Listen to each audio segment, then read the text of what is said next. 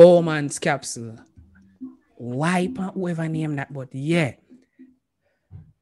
Then no, these capillaries basically filter out the basic things that are in the system. And then also, so it filters out every little small thing. So the molecules, the glucose, the amino acids, the salts, the urea, water, they filter out everything. Right? That's like a perfect strainer. Then no, after I do that now, the filtered blood moves down the nephron. Now the convoluted tubule absorbs the good stuff. So your amino acids, your proteins, your glucose, most of the salts, and some of the water. So that's what a convoluted tubule does, right? For those who it's streaming on YouTube, you can head to the YouTube page at the end and the information will be there so you can rewatch. All right. So what am I there? Then no, these capillaries. I'm hearing myself. The basic things. Okay. Now the rest of the water and urea moves through the nephron. Then it buck up on my little friend here, where it's called the loop of Henle. The purpose of the loop of Henle is that is where most of the water absorption happens. The loop of Henle where most of the water absorption happens. Now, I want to tell you something. There is an animal. I'm not sure if you're familiar of the animal, the kangaroo rat. Your teacher ever mentioned him yet? No, sir. Okay. The kangaroo rat is Sexy likes to ask about it sometimes. The kangaroo rat lives in Australia. It has the most concentrated urine in the entire world. Its urine content is approximately, I think, about 0.5% water. The rest of it is straight urea. So I'm literally a pee syrup. The point of it is this. The longer your loop of Henle, and that's even a question that came on the exam at one point. The longer your loop of Henle, what you think will happen, the more what? More water, exactly. So the longer the loop of Henle, the more water you can absorb. And you think the kangaroo rat has a long loop of Henle or a short loop of Henle? Long. Very long. Because the fact say it absorbs almost all our water. But here's a question. What about environment do you think it lives in? Sunny, desert, cold? Desert. So you understand how structure relates to function. So the fact that it have a long loop of Henle means that it must live in the desert. Unlike penguins that have a very short loop of Henle, and so the penguin lives in the cold area, so it don't need for about more water. All right. How long is it? I think about like 3 micrometers. And you look on it, oh, that's so long. Oh, I look at him, I think it's like 0.5 micrometers. Yeah. Yeah, you can probably wrap around a dot. Yeah, trust me, very small. No, we have the renal artery, the renal vein, the convoluted tubules, and these are the functions for each of them. So the proximal and the distal, that's the main point of it. Right? So these are the parts and what them do. The renal blood, takes, renal artery takes things to the kidney, renal vein takes it away, convoluted tubules, they do the absorption, the Bowman's capsule, that's where the filtration happens. Then now, the collecting duct, so the collecting duct are where the urine set out. And this is our little nephron. So if you want to snap a pic of it, it's up to you. And we have a little loop of Henle. And there's a hormone. Anybody ever thirsty yet? You just feel thirsty? Yeah. There's a hormone, if my memory serves me right, it's been years since I've mentioned that hormone. I think it's DH. ADH. ADH. So the antidiuretic hormone. Antidiuretic hormone, yes. It stimulates your need for water. So when the body releases the antidiuretic hormone, what happens is that the loop of Henle basically becomes open and soaks up every god thing. So you don't lose nothing. Right? So for people who thirsty and not drink water, oh my God, drink a bottle of Pepsi. I wouldn't recommend it. It's not healthy. Your body wants water, agua. I don't know water in any other language, so just stick with the agua.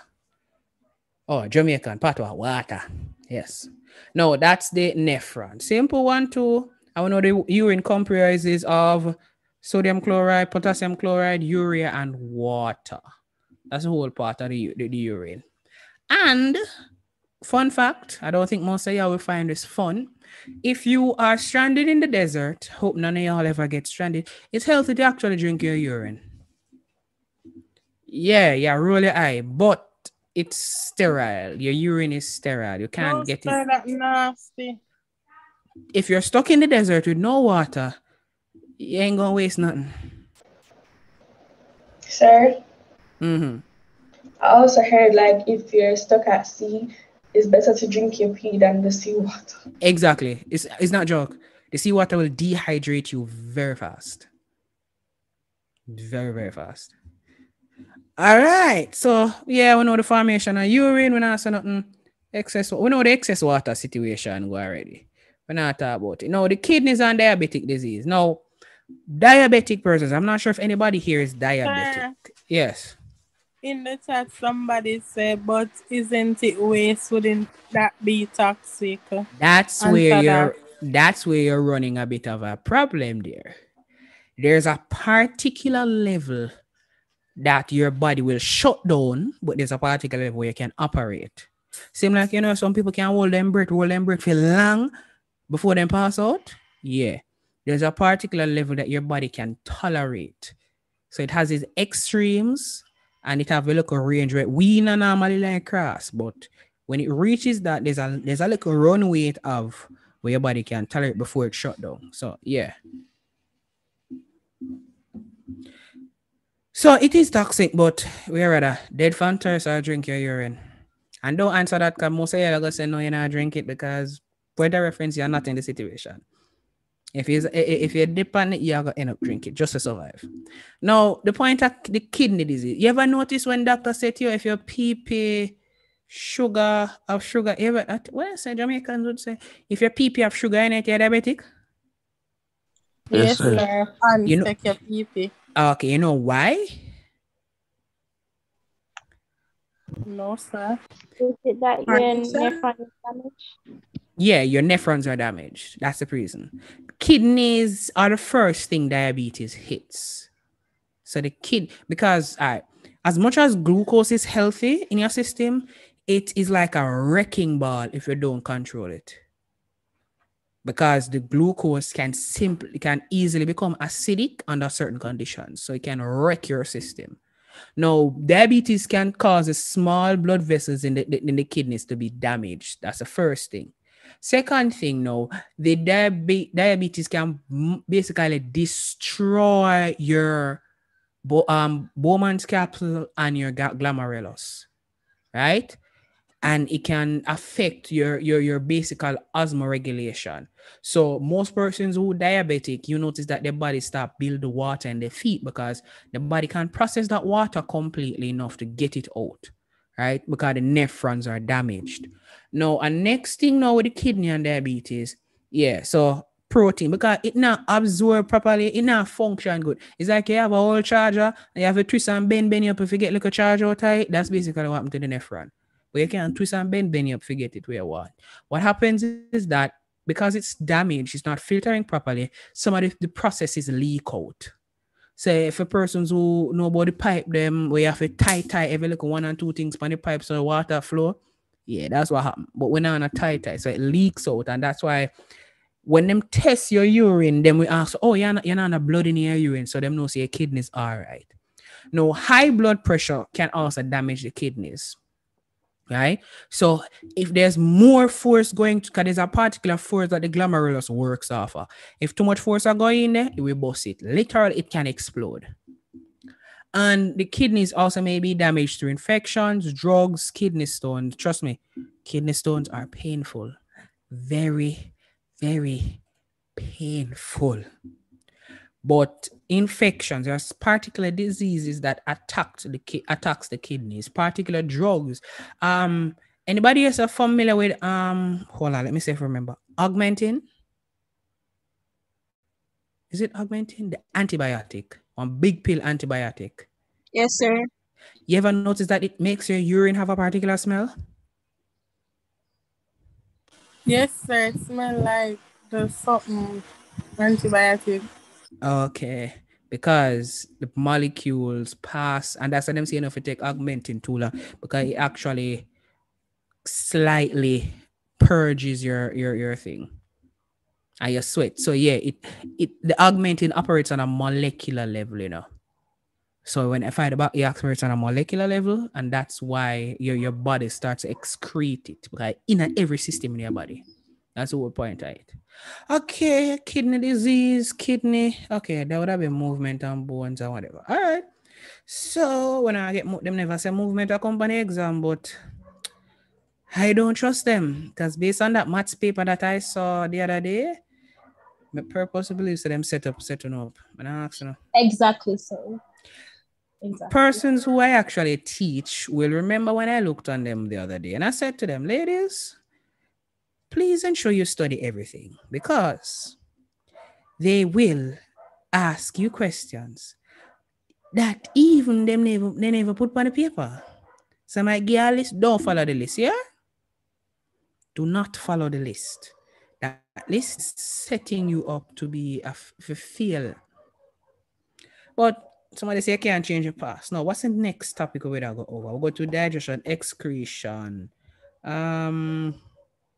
continuity and variation. Continuity. Oh yeah. Question: what exactly about continuity and variation exactly? Because looking at the topic is a very wide topic. Meiosis and mitosis. You gotta be kidding me.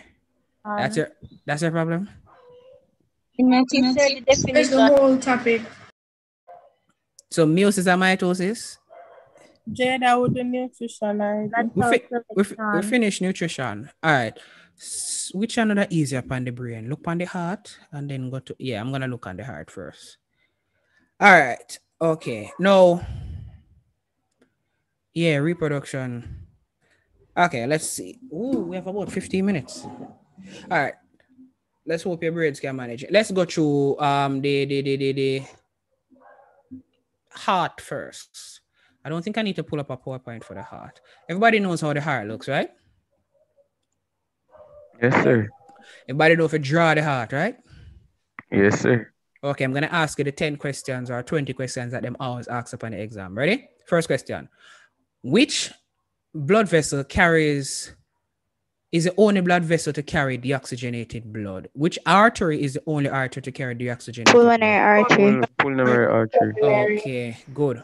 Which vein is the only vein to carry oxygenated blood? Pulmonary Vein. Pulmonary vein. Where is the tricuspid valve located? Tricuspid Under the right and right on the right on your artery. left side. Right? Atrium. Left? Right. And the right? Between the right atrium and the right ventricle. Okay. And where's the bicuspid located? Between the left atrium Sorry, and left. Okay. Question: which section of the heart is the strongest muscle? it's the Head. left Which side. artery? The left. The left side. Left where? Third ventricle. The left ventricle. Left ventricle. Good. Question: which blood vessel carries all the blood to the body? Red blood. Aorta. The aorta. Aorta. Aorta. Good. Then now, ready? I'll step up the difficulty. Why is it that the heart needs its own blood vessels, and what are those blood vessels called?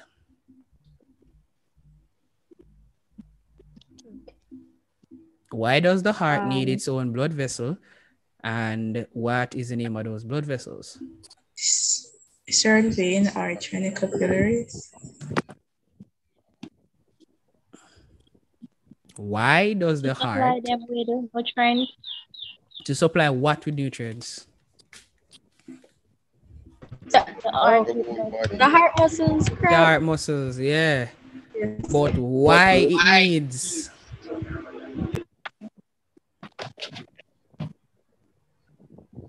The heart full with blood, so why it need it? Third, to carry the oxygenated blood around parts of the body. No. We're talking about the blood vessels that supply blood to the heart. Flow of blood. No, man, that's for the valves, them not the vein. Listen again. Why does the heart needs the coronary artery? Why does the heart need the coronary artery? Sir, to Somebody carry blood to the muscles. to carry blood to the heart muscles. Why does it need blood to the heart muscles? So that they can be able to pump blood around the body. Sir, doesn't Yeah. it need oxygen? It needs oxygen, but why does it need oxygen? Not because the whole function of it wanting to pump blood. All right. The heart is Need nutrients. To contract and relax. all right. Hold on. Let me. All right. Let me just answer it. You ever notice anybody ever eat chicken heart yet or cow heart yet? No, sir. No. No, sir. Okay, I guess I'm the only person. Sir, why are you eating those stuffs? You know, cow liver and chicken liver, them something there. Sir, chicken. No, sir. Sir, liver different from heart. Yeah, but the heart and all. All right, let's not go there. Yeah, once it not kill me, yeah, I'm good. All right, so. All right, so the heart is very thick. Blood can't soak through the muscles. So this is a 3-mark question. The reason why the purpose of the coronary arteries on the heart is to supply blood to the heart. Why? As much as the heart is filled with blood itself, the blood can't soak through the heart. Right? So that's why it needs those blood vessels to supply blood to itself. Because the blood can soak through to supply the oxygen. That's why. Cool? Excuse me. All right. Next question. Excuse me. What? Yes. Miss, are you Miss or Sir? If I had $1 for every time me get asked a question, I'm a sir, but I have an unevenly high pitched voice. So yeah. Yeah, why ever Tati, if I had $1 for every time, would I reach, you know? Yeah. All right. You sound like a girl to me. Yeah, because you guys are used to me. But But yeah. sir, even the first day I heard you, I didn't think you sound like a girl. No, but trust me, if you can see me, but yeah, True. yeah, you just see me. All right, so I'm going to give you the next question in the scammer voice, and then let's see if we can figure it out. So, what type of circulatory system does the human body has? Double system. All right. Why does the human body have a double circulatory system? Because Sir, because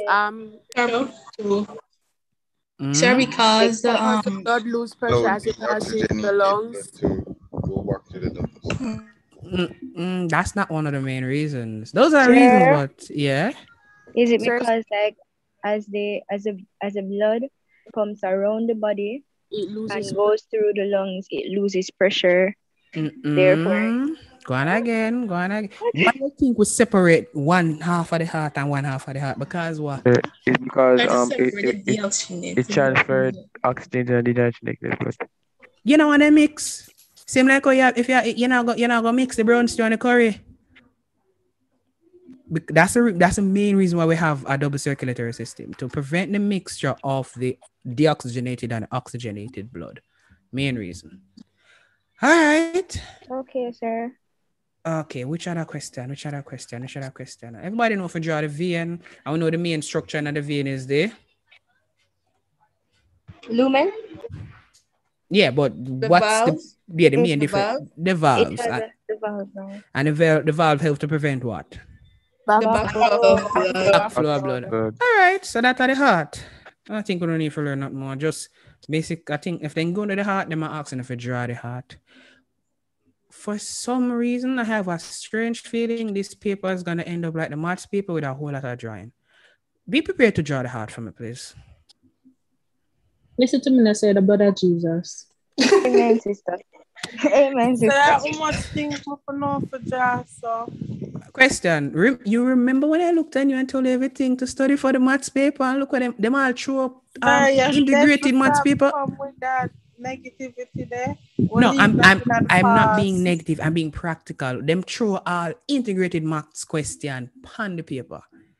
Then give you 3 different lines and ask how the integral of each line affect the whole system. Sir, I don't Sir, think man, that Them was come a with vengeance mathematical of them question. heart, sir. I don't I think am that was a girl C and maths she question. don't know No, how that's hard. not. No, I'm telling you guys from my paper, I think they mixed up the questions. Because I think they mixed up the integrated paper and the maths and the CSEC maths paper. Them they were bad.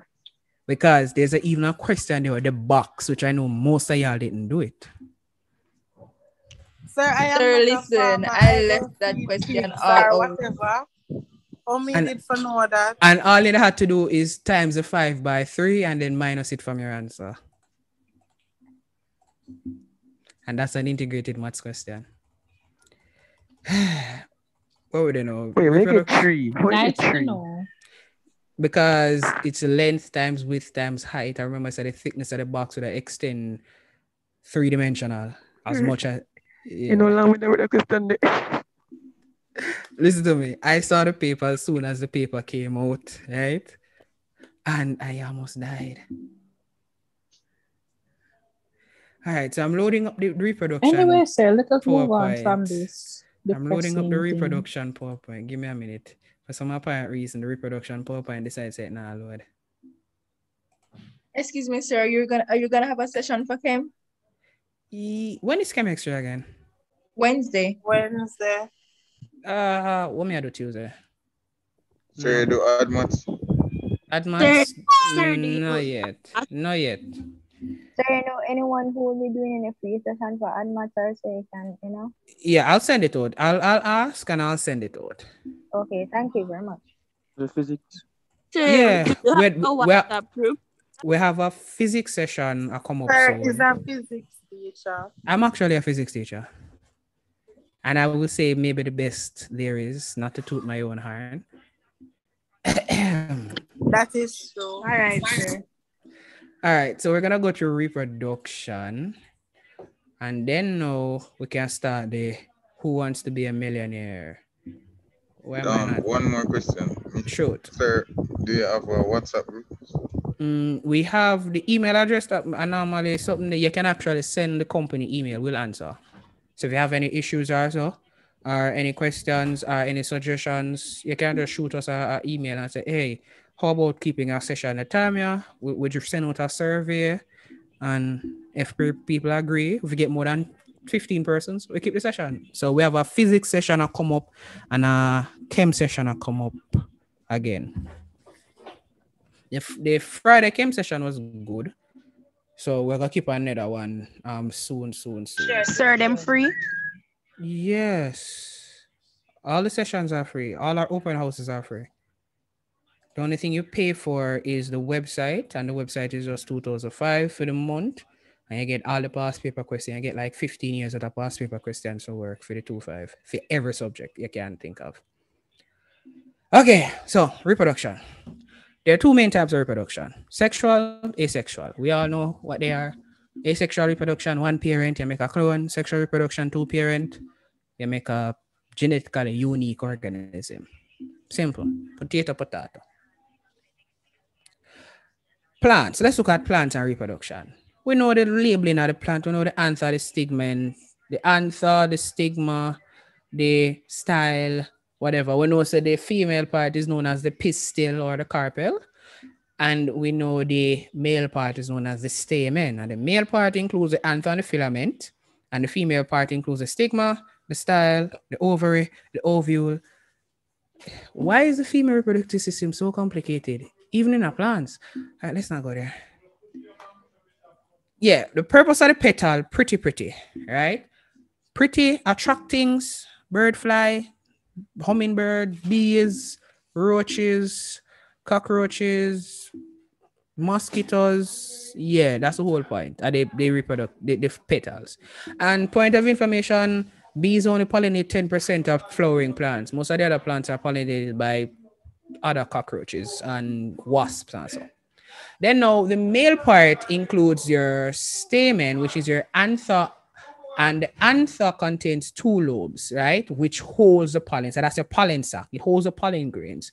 And anybody ever notice even with the hibiscus flowers, where you notice at one point the anther look wettish, and then over a particular time it look dry and puffy and fluffy. that means that the pollen is released. So it bursts and the pollen release. Then now you have the filament. Now the filament is the stalk. The whole purpose of the filament is to provide nutrients of a hold up the anther. Then we move on to the female part now, which has the stigma. Now the stigma is the part where the pollen are touched upon. It's a swollen tip where the pollen touch upon. You have the style, which is we just connect the ovary and the holds up the stigma. And we have ovary, we have the seeds or ovules in it. And not spend much time. I don't think, yeah, they may ask you to draw them here for some other reason. Now, after fertilization, we know that the seeds are going to come from the ovules. The zygote are going to be the embryo. We know the ovary are going to be the fruit. The ovary wall are going to be the fruit wall, so the skin of the fruit. The stamen are going to fall off. The petals are going to fall off. Sometimes the sepal stays. And yeah, basically that. Then now, we know the female, the reproductive organ of plants are flowers. The male gametes are the pollen. The female gametes are the ovules. Now, plants have the ability to self-pollinate and or self-fertilize or cross-pollinate or cross-fertilize. Now, when the pollen is transferred, there are many ways they can transfer pollen, but the two main ways where pollen is transferred is either by the wind or by an insect. Now, there is something you need to understand. Pollination different from fertilization. There's a big difference. Pollination occurs when what? When the pollen grains is carried from the anther to the stigma. Precisely. So when it turns from the anther to the stigma, that's pollination. Now, fertilization is when that pollen gamete goes into the ovary and fertilizes the egg. So, in order for fertilization to occur, there must be a fusion of gametes. Principle. Once there's a fusion of gametes, principle. All right, what we then know that okay. Pollen grain and the pollen and the fertilization, please. Okay, so pollination happens when the pollen grain touches the stigma. But fertilization occurs when the genetic information from the pollen grain fuses with the genetic information in the ovule. That's fertilization. So when the gamete information fuse, with the two of them fuse, that's a fertilization. But once the pollen touches the stigma, pollination. Good?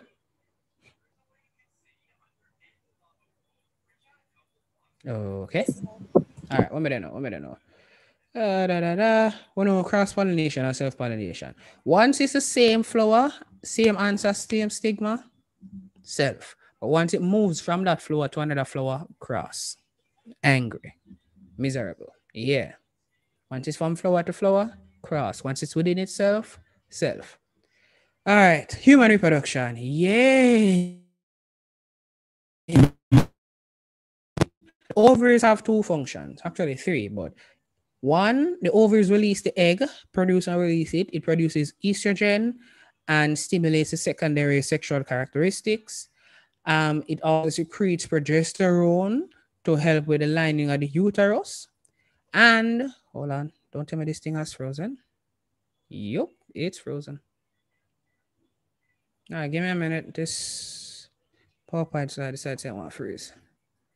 All right, question. Any questions so far with the pollination? None? Okay. All right. Now, the fallopian tube balls of the oviduct connects the uterus to the ovaries. The lining of the wall is surrounded by cilia. We know that cilia are the little finger-like structures that beat to cause movement. We have cilia in our throat, if you never know. So, yeah. So, sometimes if you want to cough, you go, it's actually the cilia help bring up the cold. Then now, what were they? Yeah. Then we have the fertilization, the fallopian tube.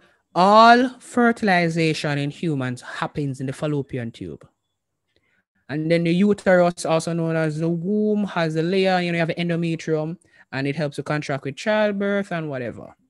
Then we have the cervix, that is the entrance to the uterus and the path where the sperm swims through. It produces mucus to facilitate the sperm swimming at the sperm. It also holds the baby in the uterus. It's like a plug. So prevent the baby from drop out. Kind of a crude explanation, yeah, but simple. Yeah. Yes. We're talking fast. Go on again. Is the mucus you're talking about like discharge or? It actually does produce a mucus. It's not the discharge. The discharge would be from the vagina, like the discharge that most females would normally, yeah. But it actually produces a special type of mucus that is like a seal. So if anybody ever noticed, like your father or anybody have dulucus and like they say put Vaseline around it for ensure say it airtight. Yeah, that's the whole purpose of the mucus. So it's like a special type of mucus. Wait, around where? Around the cervix. In the cervix. Remember the cervix is a little hole in it. What you put Vaseline in there? No, it's a baby aisle. No, it was the mucus that's produced by the cervix is thicker, so it helps to seal off the uterus, right? So the mucus that's produced by the cervix is different from the mucus discharge in the vagina. The mucus produced in the cervix is thicker and it helps to separate the vagina area from the uterine area. So it's like a little plug one hole. Okay. For anybody who have like somebody with a plumbing and then I use a tangent for tangent on the pipe for seal the pipe, yeah. Does it prevent disease that when a person is pregnant, so it closes? Yeah, it can and it cannot. It depends on the type of disease. It's also not foolproof. Also, what it does though, too, and a very crucial thing is that it prevents you from leaking. Like when you're pregnant and your amniotic fluid builds up, right? What happens is that, right? What happens is that the plug there prevents the amniotic fluid from leaking out. So it holds the amniotic fluid there where the amniotic fluid hold the baby. So yeah, it's like literally like a plug. All right, you have the vagina, birth canal, the receptacle. I don't even like that term. The somebody who make the slide know themselves. It widens for during the birth process, and it's lined. The lining secretes mucus, and yada yada. The clitoris, which is the amalgamation or the amalgam, basically the male penis. Basically, that's what it's called. All right, and it's used to stimulate the female orgasm, and this is the uterine diagram. As I mentioned, and I will continue to say, the female organs are always complicated. They will ask you to draw this, so keep that in mind. Make sure you have at least 6 pencils. All of that? Yup. Sir.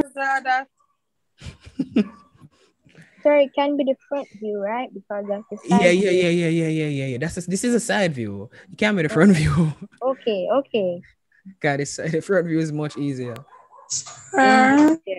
Who's asking for a pouch in the? What do you mean there's a pouch? This is your bladder. This is the bladder. Somebody said, sir. Sir, is there a simpler diagram? Yeah, I think I have a simpler diagram. Yes. So would you be asked to draw the cross section? Right, the front view or the side view? The side view, sir. No, they will never. If them ask if we draw, them just ask if we draw one direction. That would be the front, like the one that you have now? Yeah. Most persons rather draw the front view because it's simpler.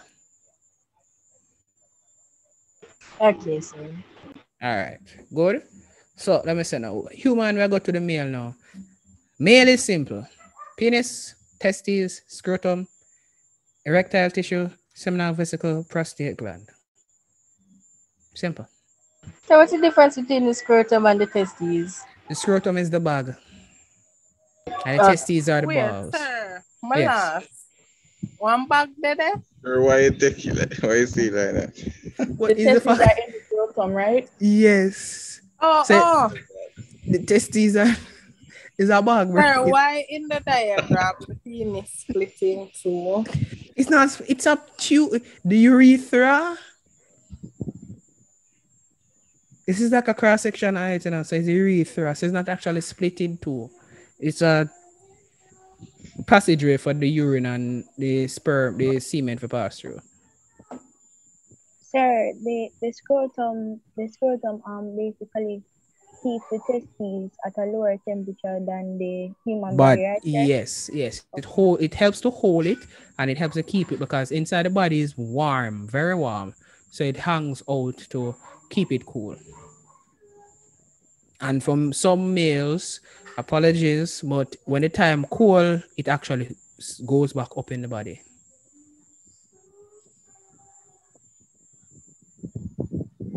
So do you have a side view?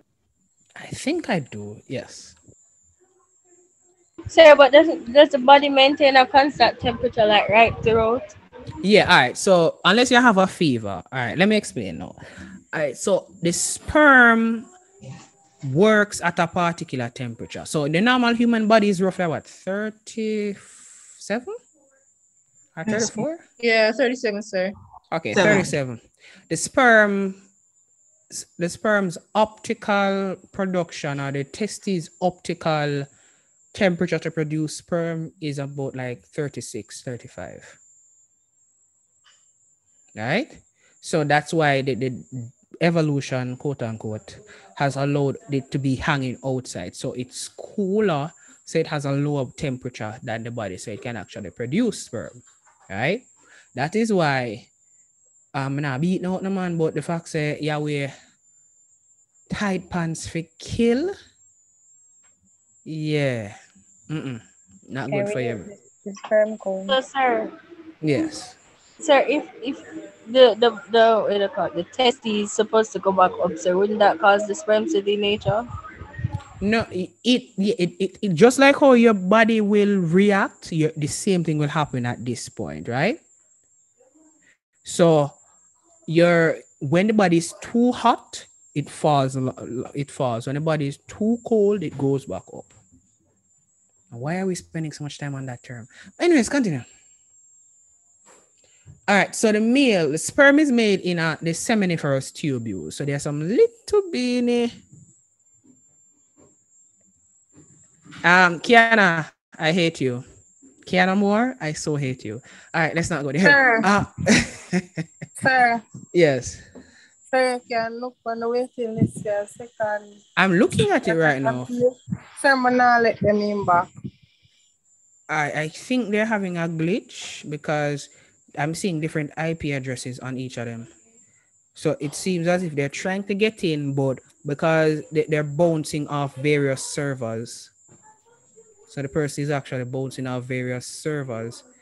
That's why. So that's why you're getting that. But other than them, there's some other people in the list. Let them in for me now. So like Jen Smith and some other persons in the list. Let them in. So look through them and let them in for me now. All right. So the sperms are made in the seminiferous tubule, right? And those are located in the testes, and the testes is located in the scrotum, right? Don't worry about the seminiferous tubule. Just know say it name. So sperm is made in the seminiferous tubule, which is in the testes, and the testes in the scrotum. Now, sperm is stored in the epididymis. I don't know why I like that word, but it just sounds bad. It's stored in the epididymis, right? And what happens is that during intercourse, the sperms move out the epididymis. The sperm moves out the epididymis, and yeah, you don't know what. Hopefully you don't.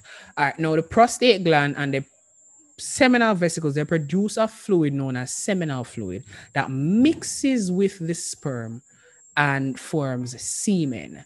and that's the white sticky stuff. This is just a quick breakdown of the particular thing. The testes, sex organ. The testes release hormone. So just like how the ovaries will release hormone, the testes also release hormones. So they're also known as gonads, for those who never know it. Your testes and your ovaries are known as gonads. And for those who study the endocrine system, you're familiar with the endocrine system? Not really, sir. Okay, you're not going to study that till about 6th form, so don't worry about that. The endocrine system have your tonsils, your adrenal glands, and your gonads. Those are what control the hormones in your body. Right? So those are where the big hormones are there. I know the seminal vesicles produce the whatever fluid, prostate gland, fluid, sperm duct, carry it from the testes to the urethra. Urethra, you know, says urinating and carrying the semen, and the penis is the whole situation of reproduction for the male. Simple? Yeah. Yeah, you're gonna get this for 6th form. Trust me, 6th form is I will not say 6th form is not a warning, guys. 6th form and C-sec are two different things, okay? It's much harder. Tell you fam now. I don't think I need to spend much time on the menstrual cycle. I don't think I need to spend, because y'all can swat the dates. Here's the killer. No, that's not the killer. Pregnancy, I don't think y'all need to worry about pregnancy. But here's the killer. You need to know these. Know how the hormone them work. When FSH release, when LH release, when estrogen go up, when progesterone go up. All right. I'm gonna have to log on to the website to pull that up. Right, give me a minute. What time is it? Oh, we still have time. Can I finish the game? All right. While I'm loading this website, any other questions? Yes, sir. Mm-hmm. For the menstrual cycle, I have a simple diagram, and I'm not sure if it would give me the same amount of marks as the one that you showed before, but I don't know how I'm going to show this one. But basically, I have it with the different lines, and it says that it goes where the Graafian follicle, I think, is. That is where I think estrogen starts and stuff like that, but it's not as complex as the one that you showed. No, man, this is just the follicular one, you know, man. It doesn't matter which diagram you use. Once you have the ability to actually explain it, and the information that you show is up to standard to what the examination wants, right? So, you know, you're not going to put no pian, as my mother would say, no pian on the paper. If you see a 10-mark question, you know, you're not going to write 2 lines for the 10-mark question. You know that, right? Right. Yes, sir. Okay, just a check. Sir, I have a question. Hold on. First person with the question, go. sir, like, are you gonna do anything on genetics? We're gonna cover genetics. Caramba. Look like this. You're going to go longer than 8 o'clock, you know. I was trying to kill this off at 8 o'clock, you know. Excuse me, sir. Yes. Okay, so for the hormones, I wanted to know the sequence in which they're secreted. I'm gonna show you. Okay. And that's what I'm trying to load up right now. You see my screen, right? Yeah. Okay, what want to ask on it, by the way? I want to make sure the right screen may look one. Biology lecture. Okay. And now I do my thing like this. Rock to the rhythm like this. She love me when I sing like this, like this, like this. Oh, the reproduction. What's the menstrual cycle? Yeah. So I'ma do my thing like this. She love me when I move like this. All right. So y'all see my thing? All right. So let's go. So here is the diagram. But I seeing it? Yes. Yes, sir. Okay. Yes. I think that's the diagram most persons will have. Yes, sir. Yeah. So, say day 1 to 5, you don't know, say you're on your period, right? So most of your hormones them low. Now, when it comes off day 1, what happens is that the progesterone and the estrogen goes up, right? Because what? Why the progesterone go up? It So thickens the somebody uterus uterus lining. lining. Repeat? It thickens uterus lining. All right, to thicken the uterus lining. Why y'all doing this? This is Cape. Let's continue. All right, so it thickens the uterus lining, and then what is secreted? The FS FSA. H. and The LA. FSH and the LH. Good. And then upon day, yes. Start back the diagram. I don't really understand it.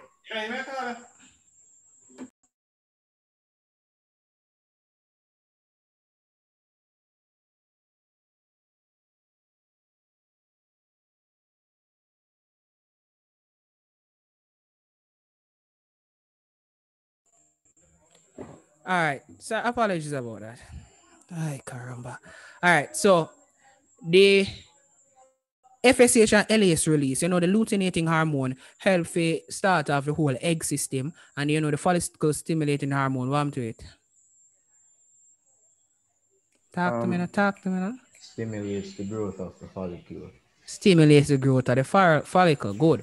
Then now, if you notice, estrogen is high on day 14. Why is it high on day 14? Is the fact say, right? The FSH and the LH will be relatively low, right? Because it got the day, but it got low. But the estrogen is gonna be high because it want ensures on day 14, that's when ovulation happens. And it's anticipating the release of the egg and the egg being fertilized. Now, after the egg is fertilized, estrogen starts to go down.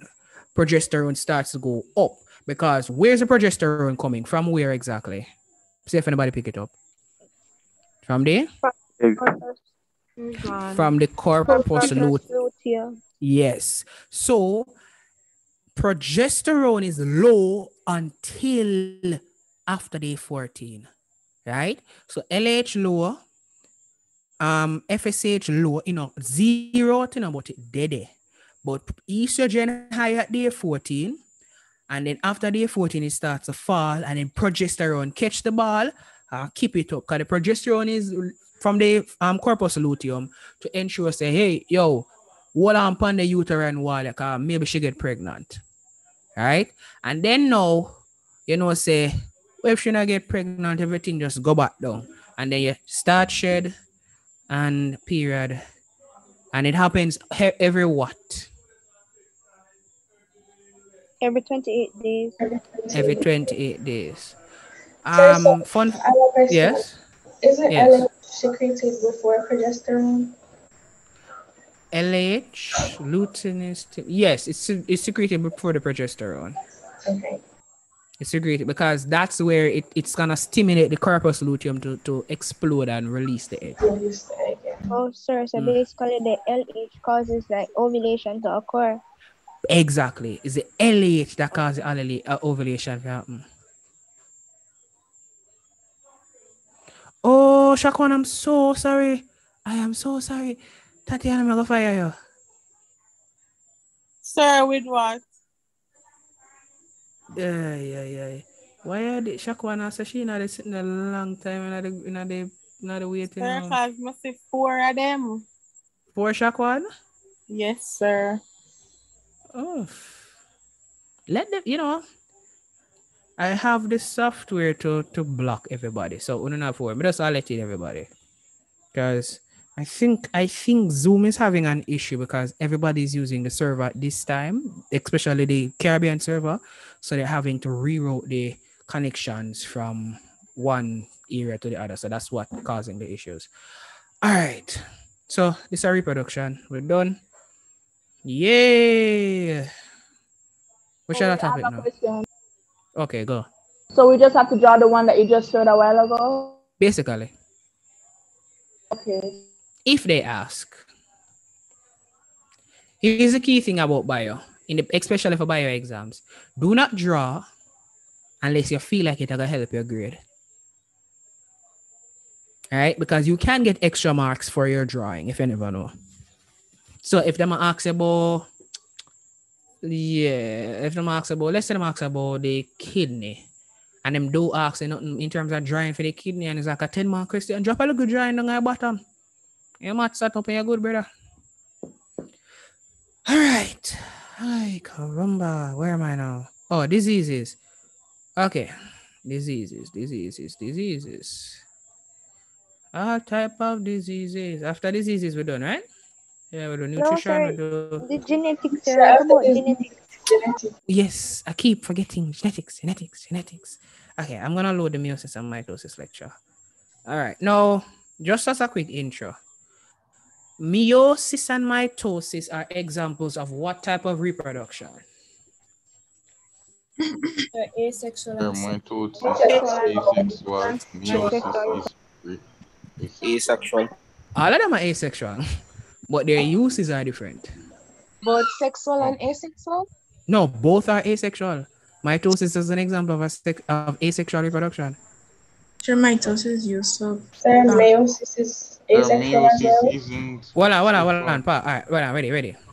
Listen to me, you know, because I feel like I'm going to swat this, you know. Ready? Meiosis and mitosis, you end up splitting, you're making clones of something, right? Talk to me now. When you split, you make a... Isn't the one in mitosis? Sir, for mitosis. No, all right, ready. Hold on. In order for something to be sexual, it has to include two parents, right?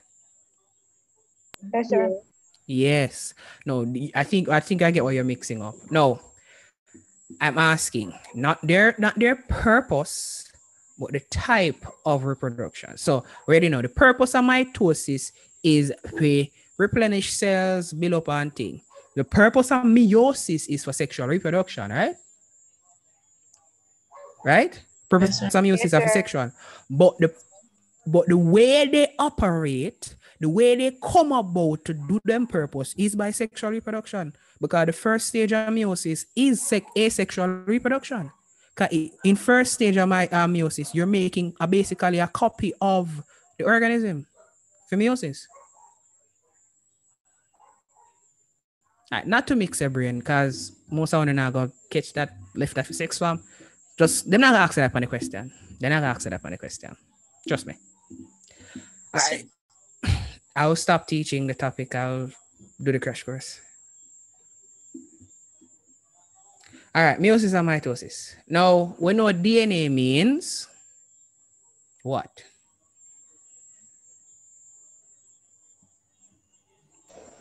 Deoxyribonucleic acid. Very good. AKA? DNA. Hi, caramba. I guess none of them never watched Del Ceta then. Okay. So DNA is deoxyribonucleic acid. And us as Jamaicans would say, sorry for my tone of voice, daddy not available. Oh, yeah, Del Ceta. So DNA is a macromolecule. It's one of the many macromolecules that are out there. Right? Now, the DNA is the cookbook for your body. Yeah.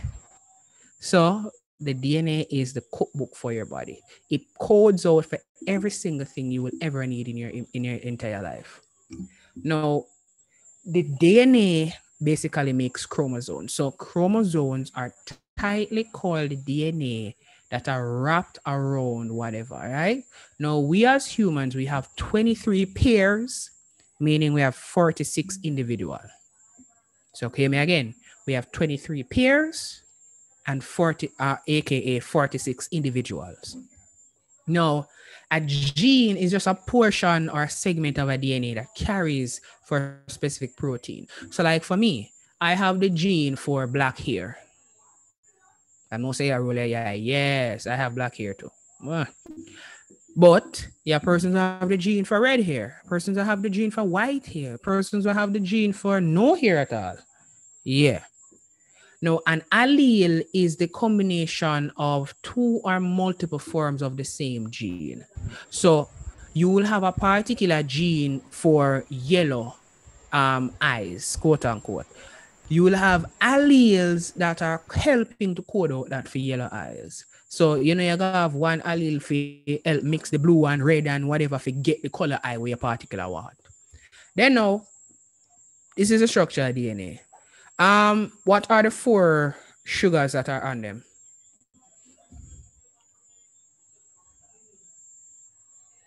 I don't think you're supposed to know this as yet. All right, but for those who want to know it, yes, DNA have sugars. Let's not go there. That's a 6th one.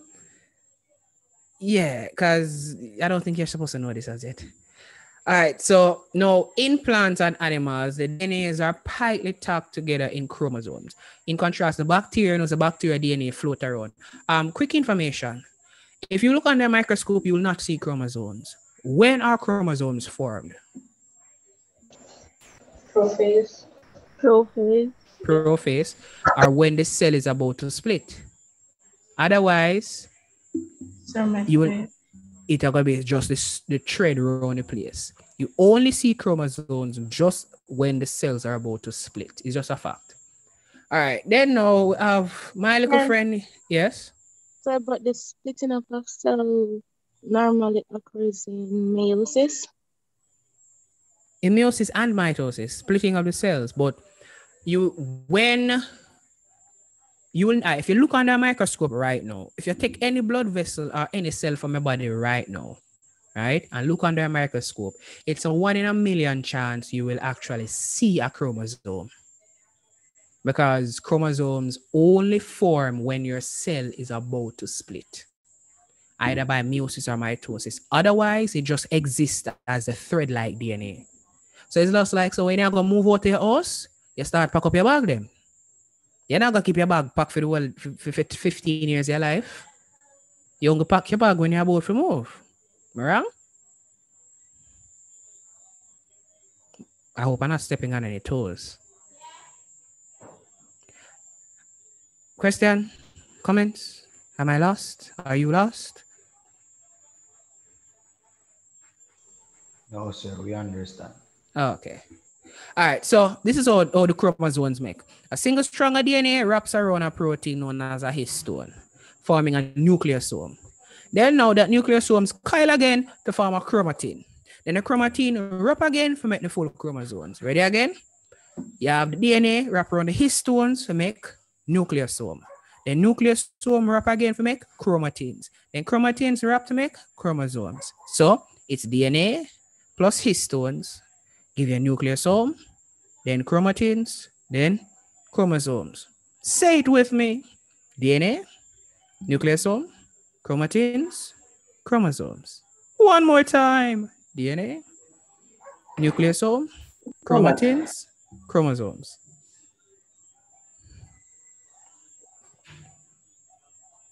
Yay. I got it. All right. Anybody else? Last. Yeah, trust me.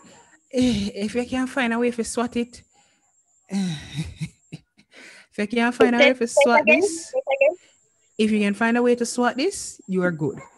Right? So here we go. DNA, nucleosome, chromatins, chromosomes. That's the order.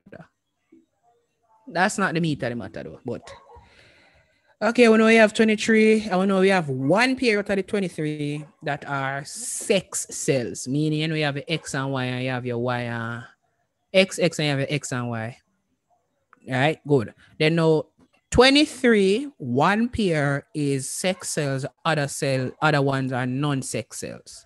So only one pair out of all of the 23 are sex cells. The rest 22, they are just regular, nothing to do with them live cell. Then now, mitosis. Now, how I normally remember mitosis? IP, mat. That's how I remember it. IP, mat. Literally. IP, mat. IP, MAT. Interphase, prophase, metaphase, anaphase, telophase. IP, mat. Now, there's a thing I want you to remember and keep in mind. With mitosis, you have what type of cells? Haploid or diploid? Diploid. Diploid. Very good. So diploid cell. Watch me now. How in God green earth? We have 46 chromosomes. And we end up back with 46 in each. What that means? What means? What do you think, Juan?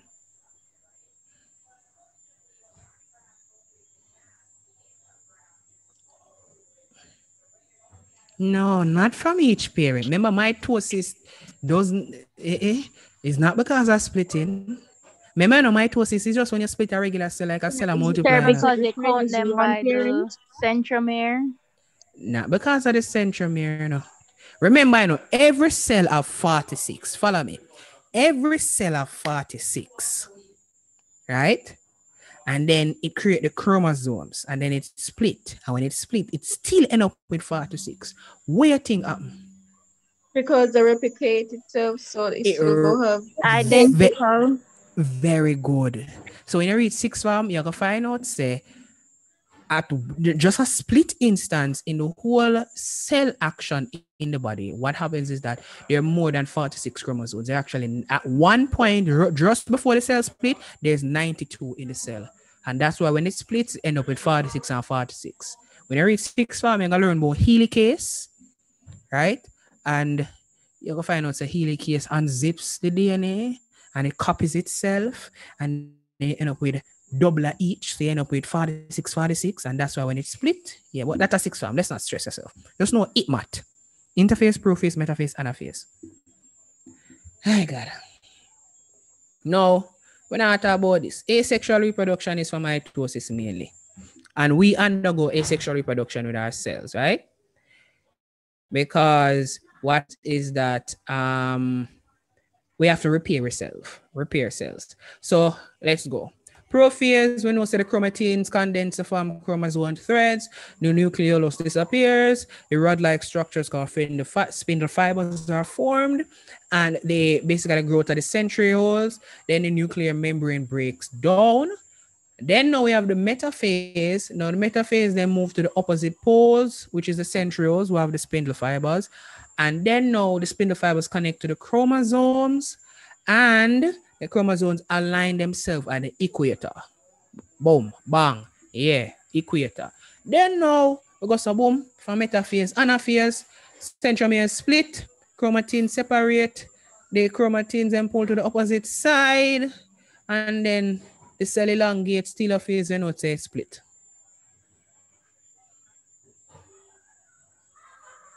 Yes, you can. As I say, guys, when you're doing these kind of things in the exam, it helps when you use diagrams. So let's say, for instance, you're in the exam, right? And you remember, Jesus Christ, but oh, the stage angle. If you draw the diagrams, just like I see it right here, so you will still get the mark. Or half of the marks. So if you were 10, you might get 8 out of 10. Yeah? They can't mark you down for that. Because you shown a level of understanding for the content that is being asked.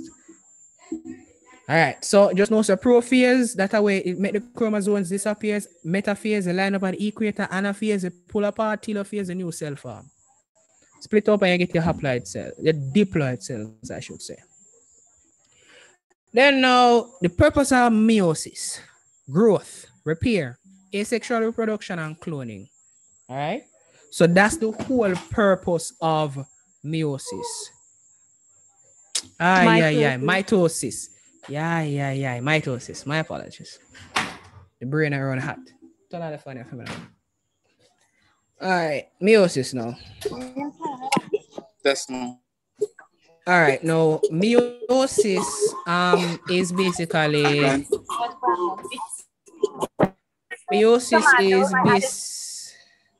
meiosis is basically mitosis happening 2 times. Right? but there's a specific reason. Now, here's this word I mentioned earlier, gonads. Now, the gonads are your ovaries and your testes. Now, with meiosis, what actually happens is that the cells undergo meiosis to produce gametes with half the number of chromosome cells from the parent cell. All right? So, we have meiosis 1, we have meiosis 2. So, follow with me. Now, okay, we have prophase 1. What happens in prophase 1? It's chromosome them form. The chromosomes are formed.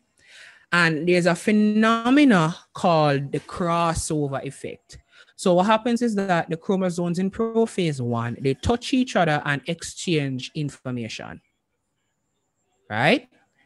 Then now the general things happen, just like the regular stage them.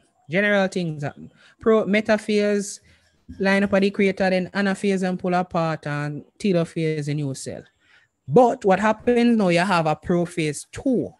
Prophase 2, the same thing happens a second time, where them go through it, the nucleus disappears, and them line up at the equator. But here's a key thing you need to keep in mind. You see, if you dry it, if you put metaphase 1, the chrome or something them with the spindle fiber side to side, if you put it for metaphase 2, you can't put it side to side. It has to be 90 degrees from the original spot. So in the metaphase 1, if you put it side to side, in a metaphase 2, you have to put it top and bottom. All right? What exactly, folks? You can't just give me a broad topic and just go for like 16 different things a while ago. All right, so ready again. Prophase 1. There's a phenomenon known as crossover. So at crossover, the genetic materials, some genetic materials are exchanged. That's what happens at crossover. Some genetic information at crossover happens, and that happens at prophase 1. Then now it undergoes the regular mitosis process where lines up at the equator, splits apart. The only difference is that for prophase 1, crossover happens. Then now, same little things happen, telophase, anaphase, and then we'll go to prophase 2. Prophase 2 is just mitosis happening again. But in this case, you're going to basically split the 46 into 23. So the 23 pairs are going to be split up, leaving you with a haploid set of cells. So the only difference and only issue you can buck up with the meiosis, right, is the fact that members of prophase 1 have crossover. Then members with metaphase 2, you cannot draw back the spindle fibers them the same side. So if you're in a metaphase 1, you did have it as side to side. In a metaphase 2, you have to put it top to bottom. Because if you put it back side to side, you will get it wrong. All right? You have to put it at a difference. If you do it side to side. Opposite. What? As in, what the opposite is side to side? Like go up, down first and then side to side. Yeah. Just make sure so you don't put them at the same place. For metaphase 1, put your different 90 degrees out of metaphase 2. You will get them wrong if you don't do it like that. And then you go through the anaphase and telophase, and that's that. So I think I have a nice little video where I summarize that. Hold on, give me a minute. I think I'm gonna let you watch that video, that section of the video. Let me actually break that down. And then we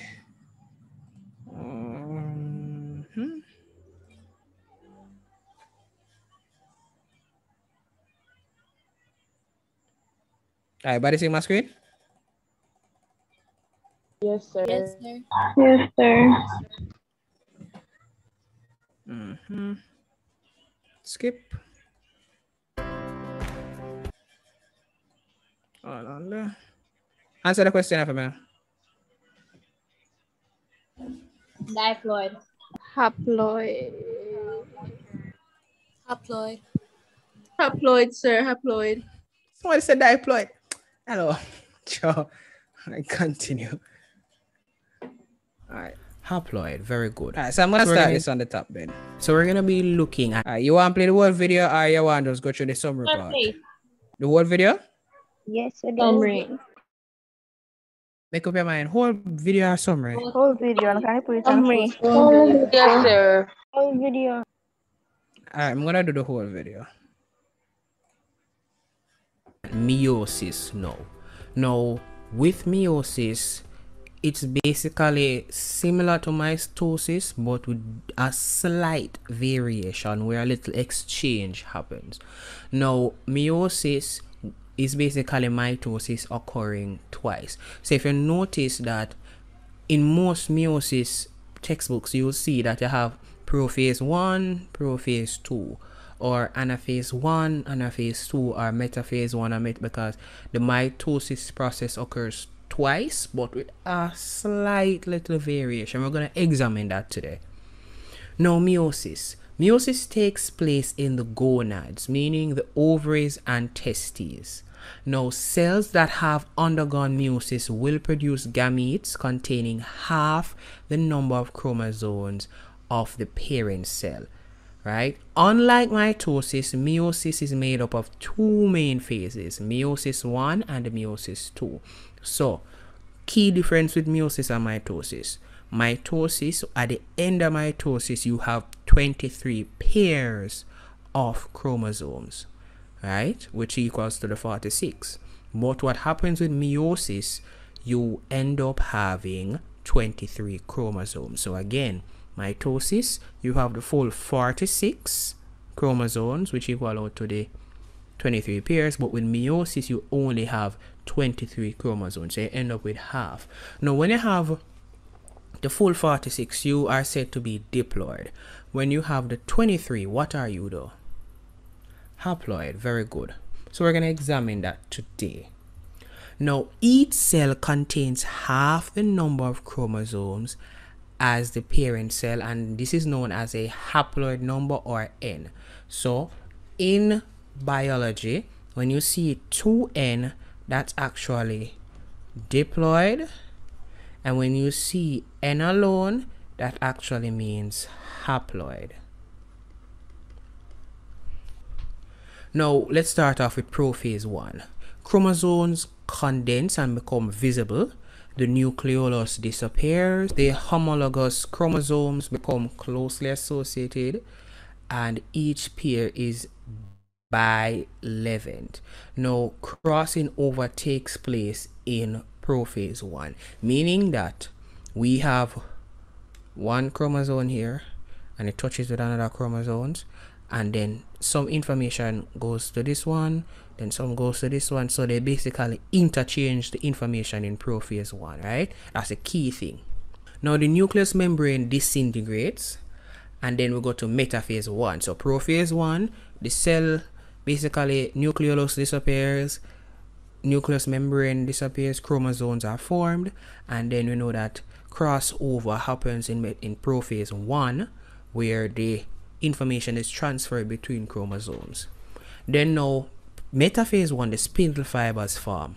Then the centrioles move to the opposite poles of the cell. Then the homologous chromosomes align up to each other at the equator, one of each pair facing the opposite pole. Then now one of each pair of the homologous chromosomes are pulled to the opposite pole. Then we go to telophase 1. For animal cells, the nuclear envelope reforms around the chromosomes at each pole, and then from this stage the homologous pair is separated into different cells. So basically it's the same thing like mitosis. Only difference is that with prophase 1, you know, the crossover happens, and then now line up at the equator, pulled apart, and two new cells are formed. And remember, you know, at the starting, just like mitosis, at the starting for meiosis, remember that the cells will replicate themselves.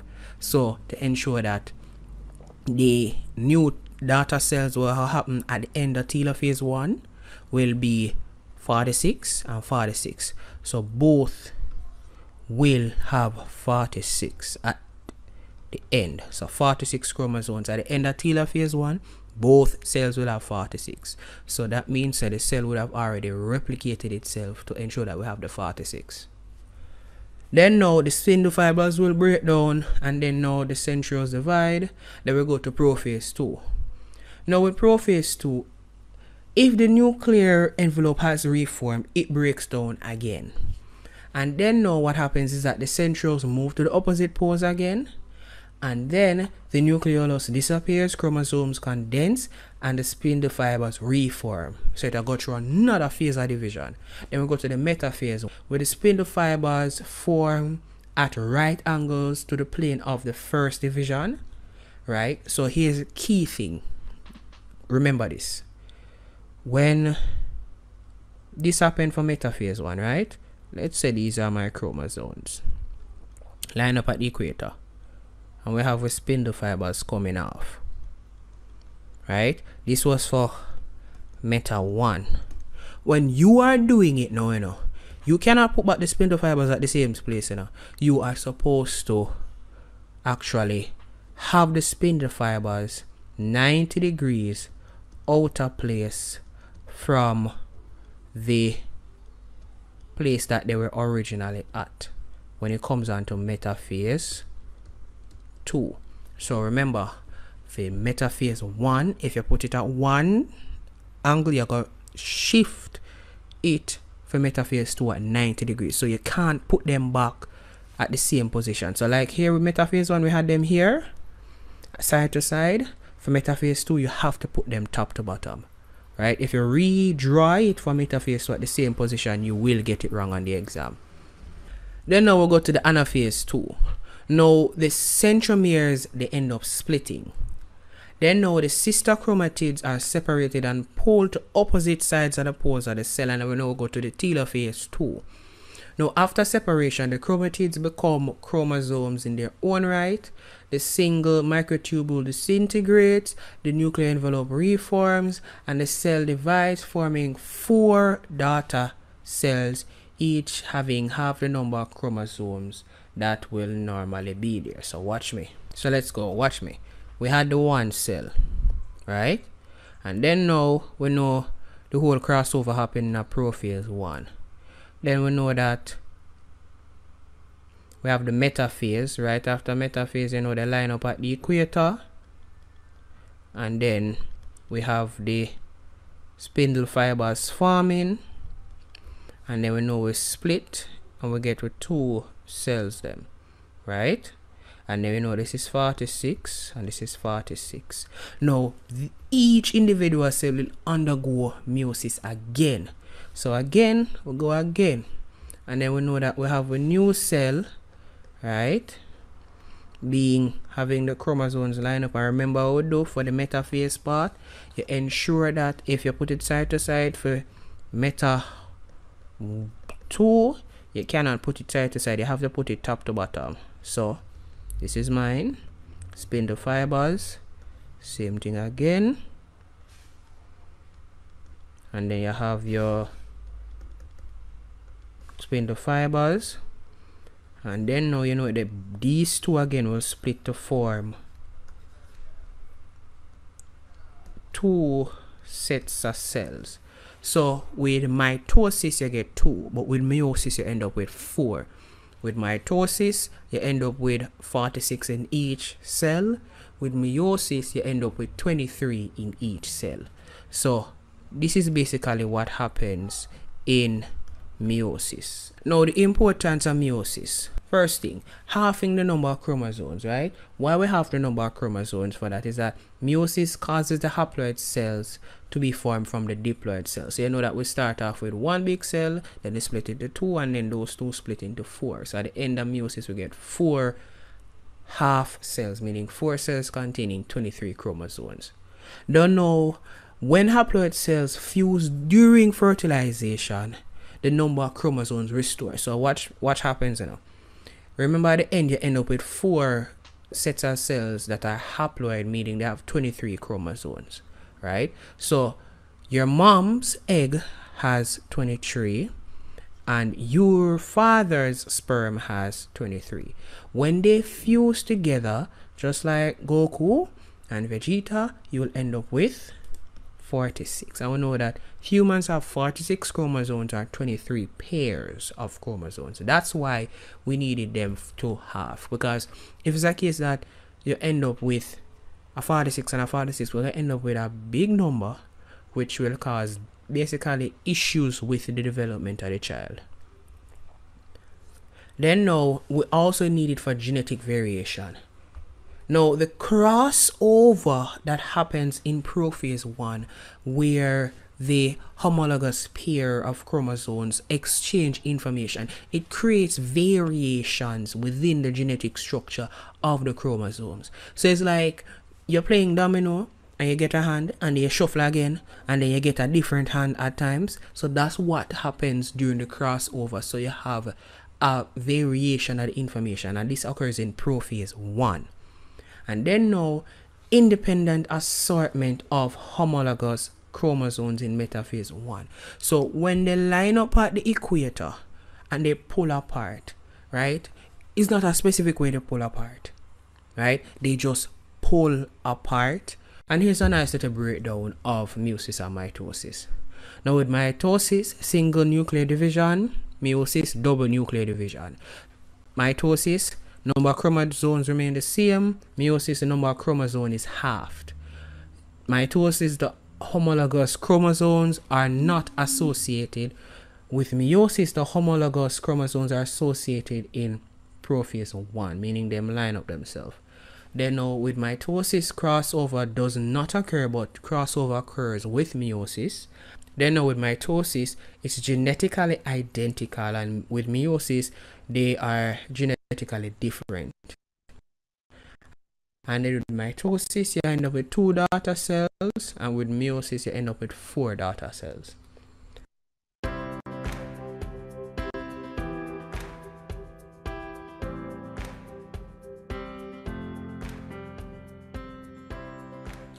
I mean, I think we need to cover not more upon this then.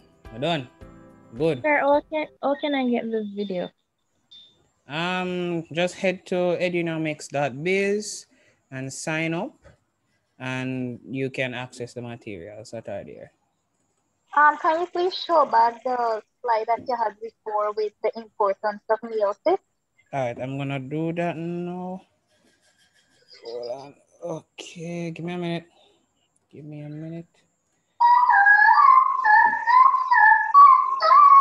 Okay, who's singing? Who's screaming, I should say. Sorry. I will not say what. Caramba. All right, so ready? All right, so you said the importance of meiosis. All right, so you can take a quick screenshot, guys. Take a quick screenshot and we can go. Thank you.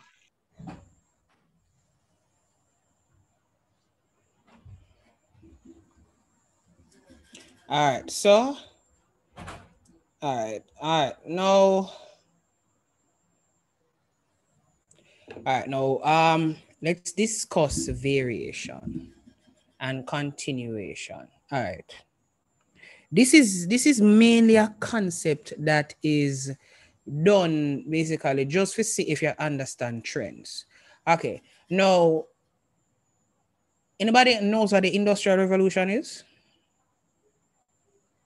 So I think so. I think it's a time when a lot of people lost their jobs because I think that's the Great Depression you're talking.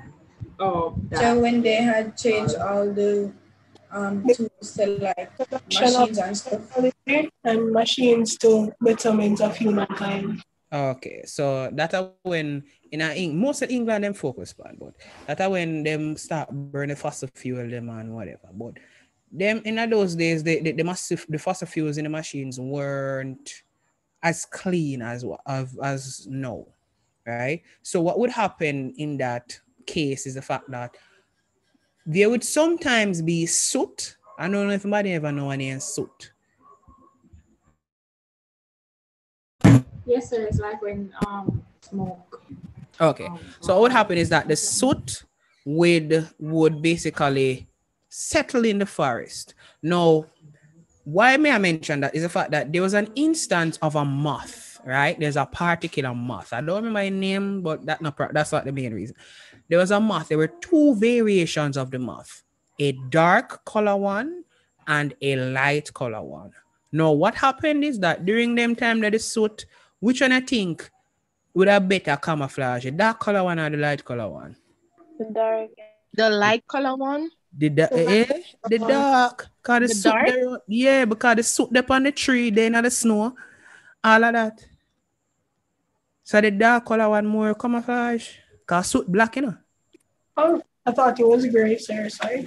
No, man, it black. So the dark color one survived. That means that the white ones were more vulnerable. So most of the white ones, them did a dead off until them start switch up back the situation, and then the factories got cleaner and the area start getting lighter. And what do you think happened? There was a what? There was a shift, because what happened is that because the place as sooty as usual, the snow start turn white, because mix with soot, and guess what? The white one them start dead because the dark one, I should say, the dark one started to die because the snow white and the light color ones them can blend in now. And that the dark ones them then start dead off. Now that is an example of how the various traits of an organism can basically cause a shift in the whole notion of the organism. So where you think I got happen? Where you think more I got so during the soot period when a whole lot of soot was on the trees, which gene I think would have more of a transfer, the dark gene or the light gene? The dark gene. The dark gene. And that over time, so a whole lot of dark will be about and a small amount of white.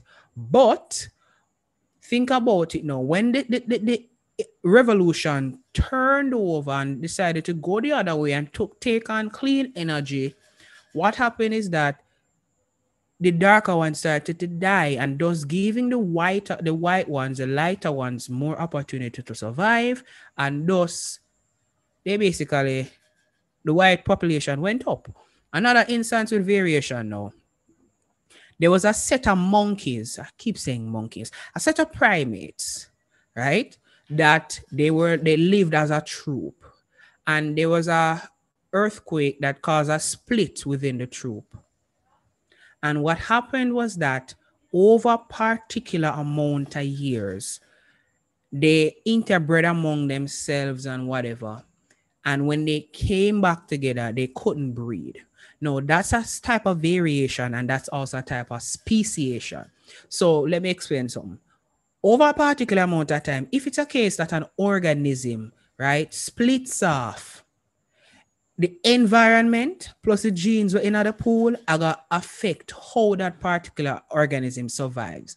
So let's say, for instance, one set of the monkey, this is actually fact. One set of the monkey, in order to survive, the gene for aggression was passed down because the monkey, they had to fight off other troops. So that gene for aggression passed on. So, them had longer claws, sharper fangs, bigger body build. So those genes passed on. In comparison to the other troop, where they didn't have to fight for enough food. So they became lazy, them fangs were shorter, them never as bulky. They're the same troop, but because over time them interbreed and mingle, it end up saying they can't go back together because they became two different organisms of the same species. And now we have two types of variation. We have continuous and we have discontinuous variation. Let me explain continuous. It's once there's a wide range of it, that's continuous. So there's a wide range of heights of human beings, right?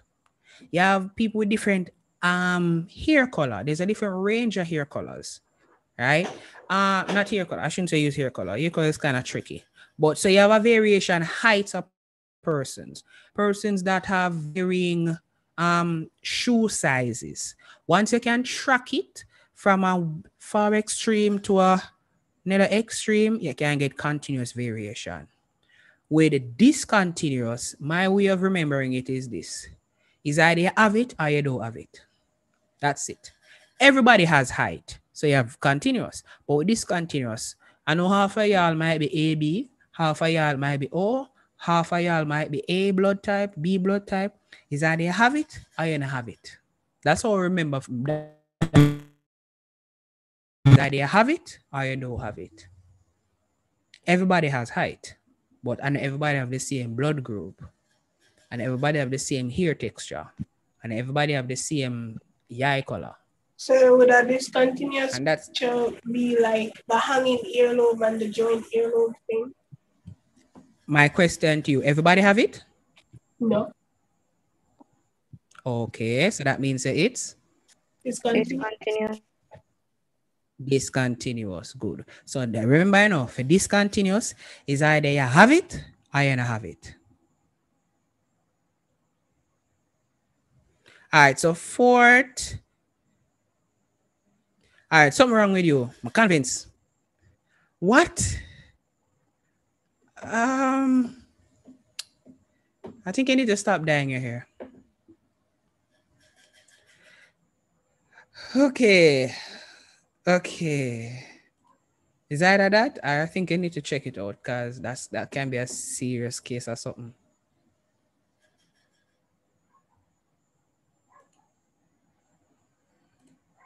Are you ready? So it's time to guess what time is it? Guess what time is it? Summertime.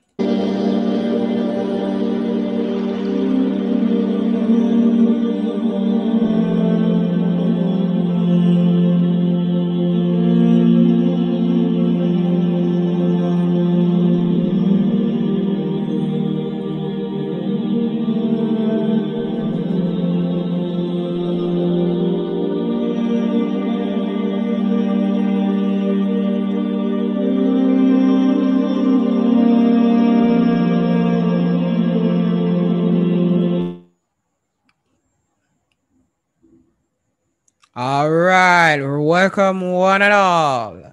Welcome. So we have a range from $100 to $1 million. We're going to be asking various questions. We're going to choosing on various persons just to select and ask a particular question and asking for a particular answer. You have two attempts. But if you miss your 2 attempts, you will get that question wrong. I can call on anybody at any time. So be ready and get ready for your question. So we're starting with $100 level.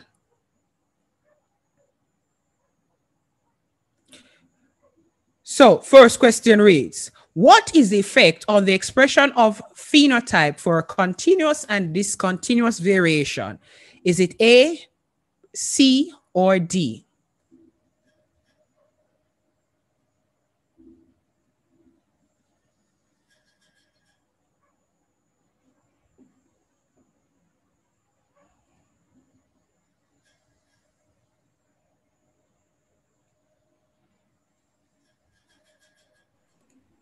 A. A? Is that your final answer? Yes, sir. All right, so let's see. All right, congratulations. Anybody want to clarify that one there?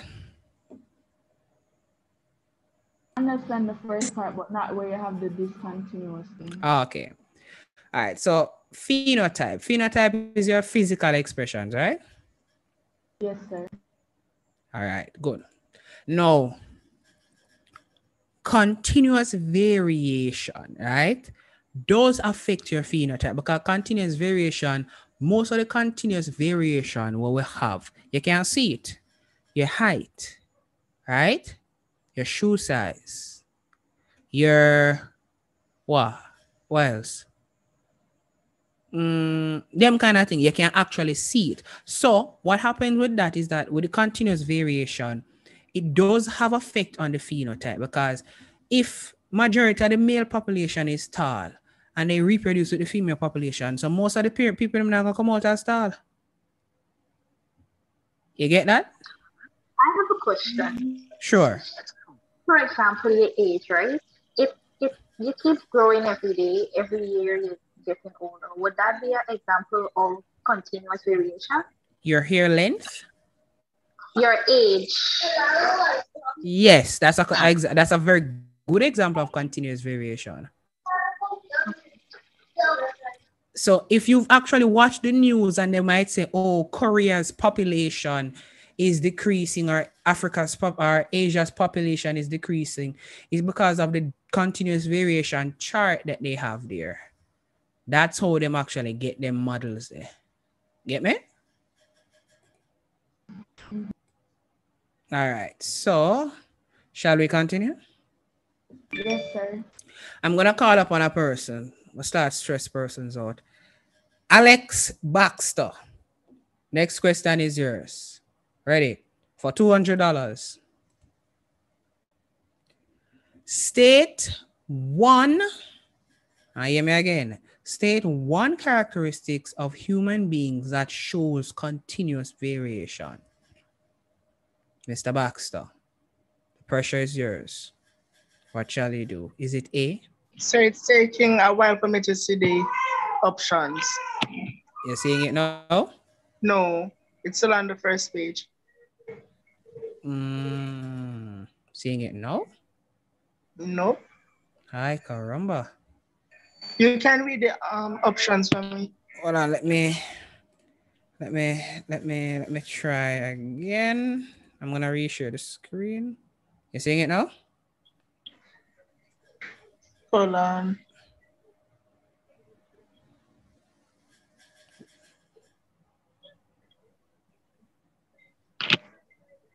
I'm not seeing the screen as it. Okay, so let me read the option. So first option, one characteristic of human beings that show I'm seeing it now. Okay, was it A, B, C, or D? I think continuous variation, C. C? All right, is that your final answer? Yes. You sure? Yes. You sure you want change? No. Okay, let's see. Correct. All right. So, Shaniqua, this one is yours. Which of the following is the most important for biodegradation or degradation? Which of the following is most important for biodegradation? So for it, like we actually get real money, or oh God, I'm hoping to get to that stage. yeah, I don't know. Biodegradation. Come, this is part of the nutrition and food chain too, you know. Yeah, I don't know. Which one of these are most important for biodegradation? Bacteria. Bacteria? Yeah. All right. Very good. All right. Who next? Kiana Moore, this question is yours. Which of the following relationships may pose harm to one of the organisms involved?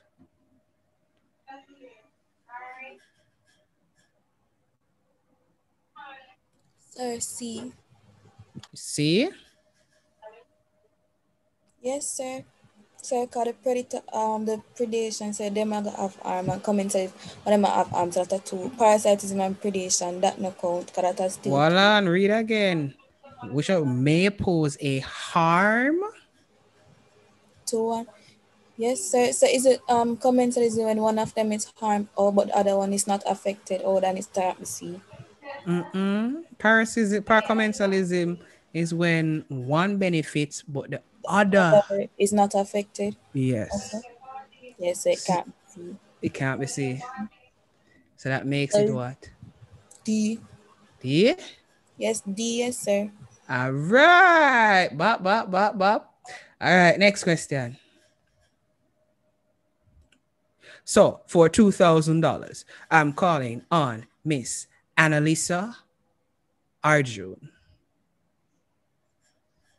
Which of the organisms is the secondary consumer in the food chain? B, eel. The? Eel, B. All right. So let's see. All right. Next person on the chopping block, Abigail Thomas. The energy flow is not 100% efficient because...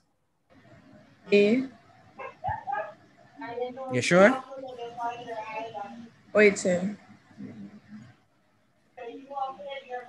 Yes, sir. A. Okay, let's see. All right. Hilton, the ball is yours. What is the food produced? So Hilton, what is the food produced?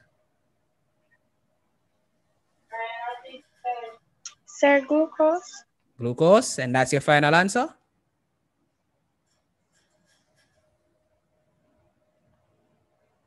I'll take that as a yes. Very good. Yes, sir. Who else up on the chopping block now? Who me never stressed before. All right, Mr. Jackson.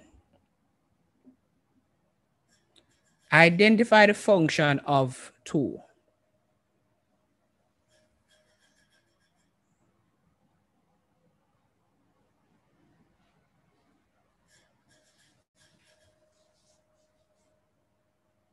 Anybody want to help him out? Can I send it in the chat? Oh, So would it be Whoa, don't say it. What's what Jackson gonna say? 2. Text it in the chat.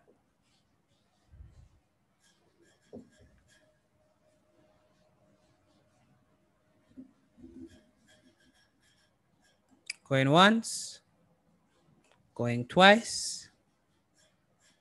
The answer is, let's see the answer. Selective absorption. This is what the proximal convoluted tubule. All right. Sir, I is ultrafiltration. Go on again. I.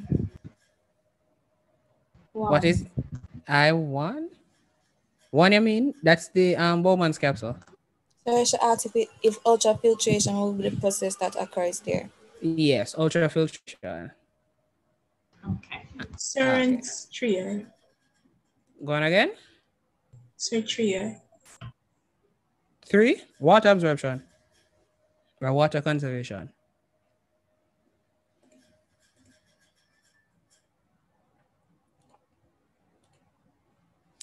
All right, I'm going to stress somebody out now.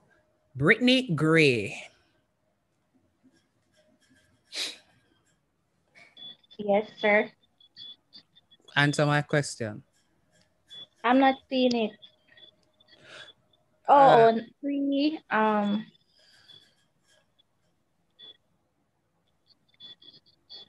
Is it C? Is that your final answer? Wait. No. Do you want to use a lifeline? Do you want to make a phone call? I think it's C. I think it's C for 3. Yeah. Okay, let's see. You have one more attempt. All right.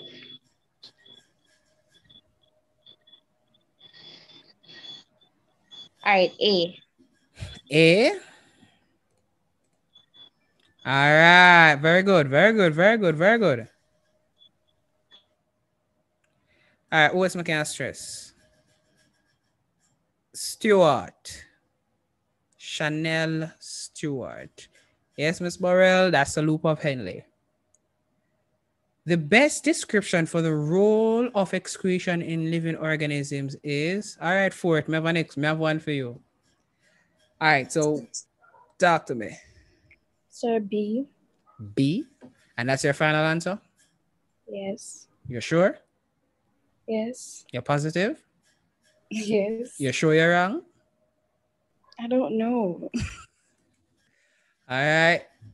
B is the answer. B is the answer. Good. Fourth, this one's yours.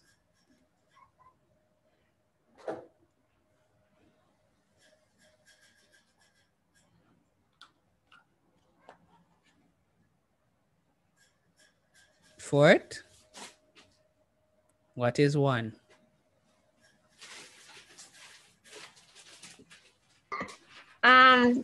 Yeah, or something. So B. B, aorta, not atora. The aorta. Good. No, who not get none then? Who want try one? We have about 4 more left. Who want try one? Best you try one now than wait till you go in an exam. Asexual All right. reproduction. Hold on, Mr. Who want try one? Yeah. All right, Rodney, you and then Shaniqua Brown. All right, so asexual reproduction, you say? Yes, sir. All right. So Rodney, year 1.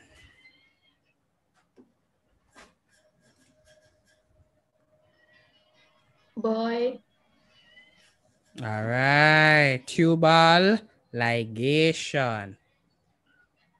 All right. Brown, year 1. Hold on. Oh, I never click it. Oh.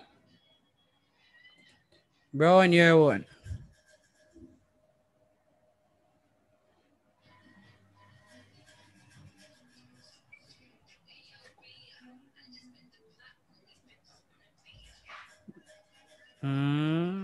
Shaniqua? Yes, sir, Shaquan. Oh, I keep saying Shaniqua. Shaquan, what? A, B, C, D? Sir, in the oviduct. Okay. Who next? Hilton? Hilton, your turn. Sir, so me get the 750,000, right? You got jokes. You got some serious jokes.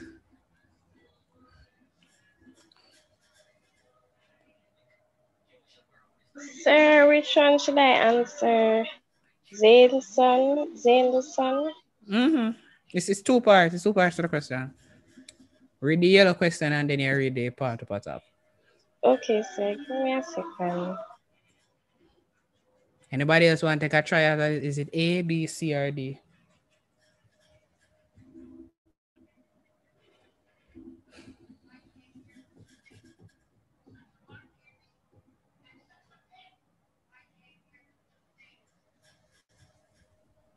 Sir, Mm-hmm. is it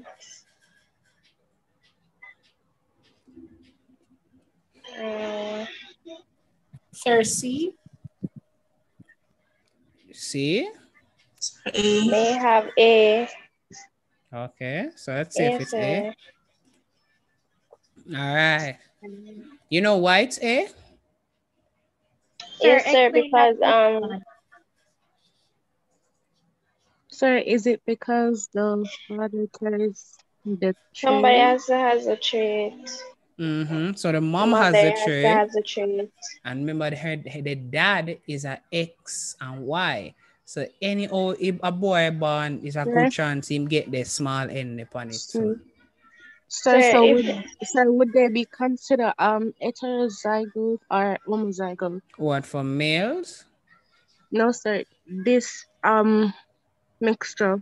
It wouldn't be considered hetero or homo because remember these are sex cells, right? So what's the biggest thing? What's the biggest thing you need to look on? So when you're working with sex cells, especially for male and female, once you're getting a boy, right? Once it's a boy, right? And the mother has a trait, it's a good likelihood the boy will get the trait too. You get me? It's a 50% chance the boy will get the trait. 50 to 25. All right? So you just look on this. You can plot it out, you can plot this out on a Punnett square and get your answer. But remember, once you're looking at male and female, just know say If the man not have it, in good. But the mother must carry the trait to her. That's why the boy might get it. So the mother must carry the trait to her. All right. So I think that's that. And think this is the end of the game.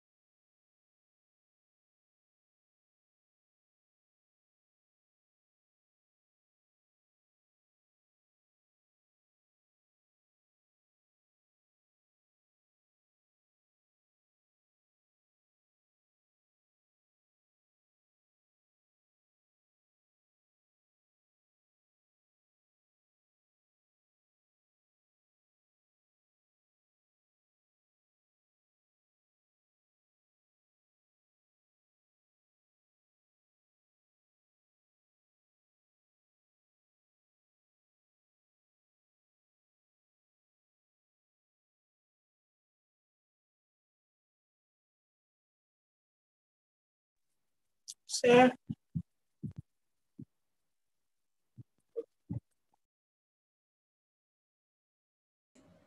Y'all hearing me now? Yes, sir. I've been talking for the last 2 minutes to myself. Hiya.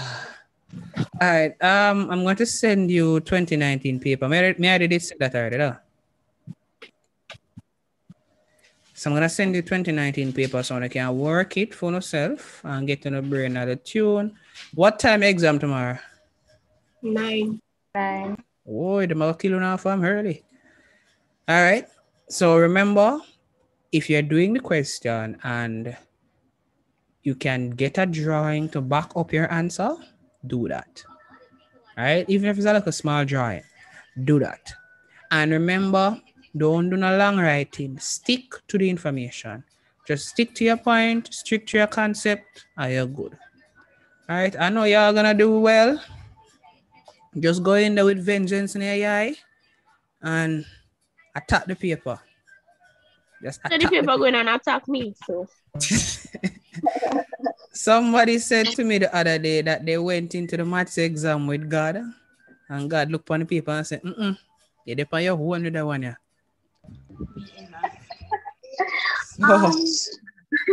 When is the class for 2022 beginning? The class for what again? Classes for 2022 exam students. Classes for 2022 exam students. What about them? When the classes begin? What, in terms of what classes? In terms of virtual classes or in terms of open houses? Both. All right, virtual classes are gonna begin in August. So sign up with Edunamics. Once you pay for one virtual class, you get the second one for free. You'll qualify for a marathon session for free. You'll qualify for open house for free. You'll qualify for entrepreneurial seminars for free. So once you sign up, yeah, that's for the 2022 papers. Open houses are normally held at the last Saturday of each month, where we have different information. So starting the last Saturday of August, we're going to go through the entrepreneurial process in terms of stock investments for persons who are interested in making passive income. So stock investments, how to pick and choose a stock, how to open a stock account, all of that. And then we're going to go into, in about September, we're going to look on for those who are interested in selling on Amazon or having your products and you want to sell on Instagram, how to go through that, accept payments with a subsidiary called WePay, so you can get your own payments in, all of that. So for that are the open house session for persons who are interested. Sir, and when can we get all of this information? Is there a link or something? No, you just have to check your email. If you're subscribed to the YouTube page and our Instagram page.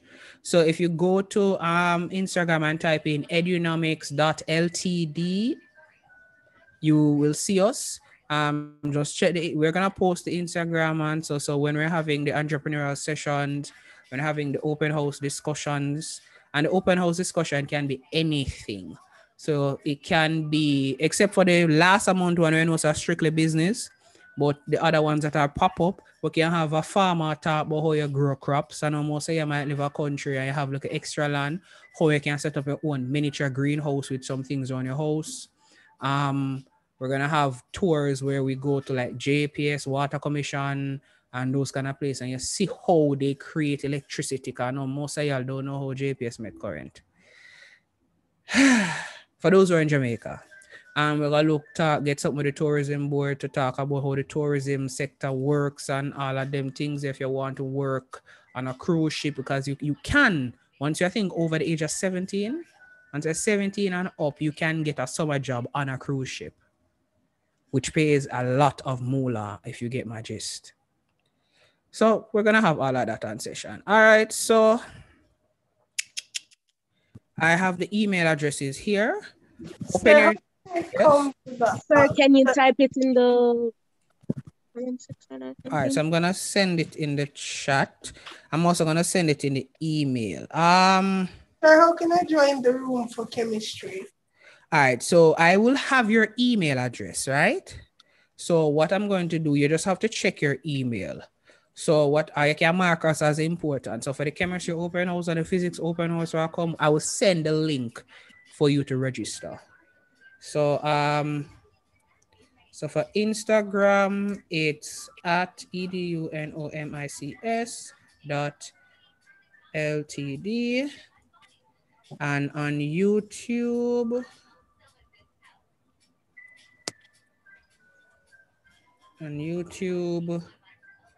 it's Edunomics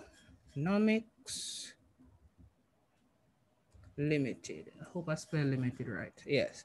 So Instagram is at Edunomics also.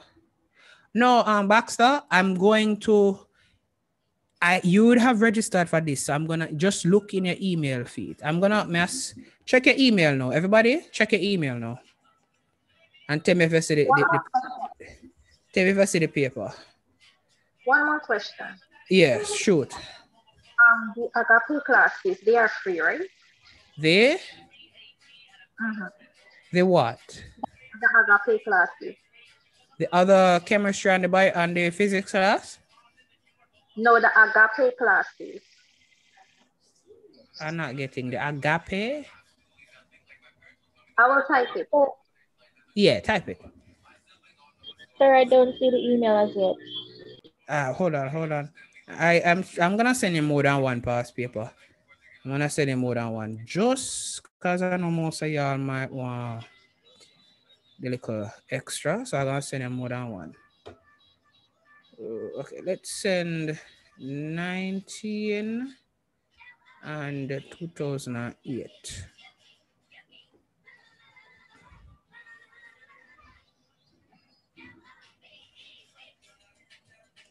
All right. Sorry, do you mind if I ask what's the cost for the Agape class? What's the cost? For what? For the marathon or something like that you just said a while ago? Oh, for the open houses we're gonna keep now, right? Yes, marathon class now keep till next year again, you know. Oh no, we don't do Agape. We don't do Agape classes. All right, so check your email now. Sir, I got it. Okay. Also, did you say that you'll be not tomorrow, on Tuesday for chemistry? Yes. Tuesday chemistry? More like, yeah. More. Wednesday we'll have chemistry, but like, are you going to be free on Tuesday? Tuesday, yes. I'm gonna build a session for Tuesday.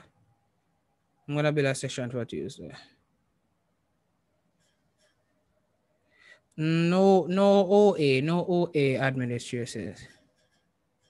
Yeah, I figure. This is CSEC.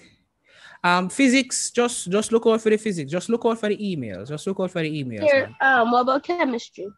Chemistry, we're gonna keep a session on Tuesday. So just look out for the email. Just look out for the email for that. Question, y'all got the paper?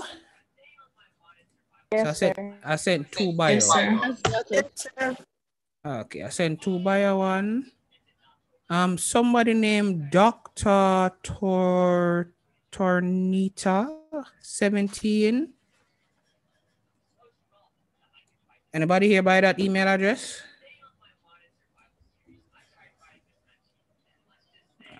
She made a mistake in her email. All right. So the thing is just subscribe to the YouTube, subscribe to the Facebook, the Instagram, and just look out for the emails and the posts on the Facebook and Instagram. Turn on the like button, turn on your notification, so when we post up anything, you can get it and so, and you can call it a day. All right, so this is it for tonight. Physics, you just look out for the email. Just look out for the email for physics. I can't give you all of the dates them now. So I know came on Tuesday. When the physics come, I just gotta send out the email. Just look out for the email them. All right, guys. So I think that's it for today. I hope none of your brain have melted in your heads. Enjoy the rest of your evening. Don't make 12 o'clock come and you're not sleep. Rest off your brain. Don't fry your brain before exam. All right. Enjoy the rest of your day.